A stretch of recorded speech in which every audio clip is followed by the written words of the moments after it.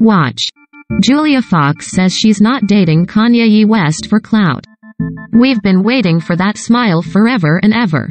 On Sunday, January 23rd, Michele wished her husband Zandy Reich a happy birthday and gave fans their first look at the couple's 17-month-old son ever. The Glee alum posted a seaside photo of her 39-year-old partner smiling as he held their pride and joy.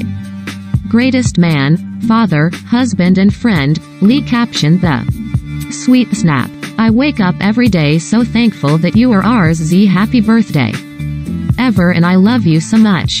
Matching his doting dad, Ever rocked stylish adult-size Ray-Ban sunglasses, along with a cozy sweater set and coordinating cap. The adorable tot has made the occasional social media appearance in the past, but his face had always been hidden in order to protect his privacy. Lee and Zandy, who were first linked in July 2017 and tied the knot in an intimate ceremony in Northern California in March 2019.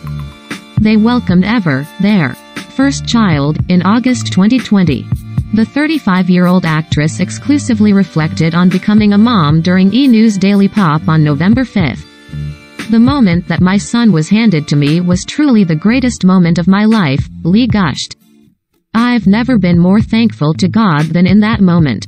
Lee, whose 2021 Lullaby album, Forever, was dedicated to Ever, also looked back on the low times throughout her pregnancy where she was fearful for her and her son's safety. "There were moments where we were told he would not be born, even very late into the journey of pregnancy, which is even scarier because as things go along, you get more and more frightened," Lee noted. "It was just all okay the moment that we saw him." She continued, "I was pregnant during the pandemic and I used music during my pregnancy, singing to my son, to let him know that everything was okay."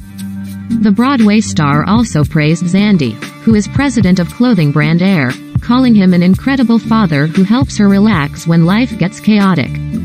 "I am a very anxious person," she admitted to E! "Luckily it just brings me down to earth and grounds me and helps me to just enjoy it more and be less hard on myself."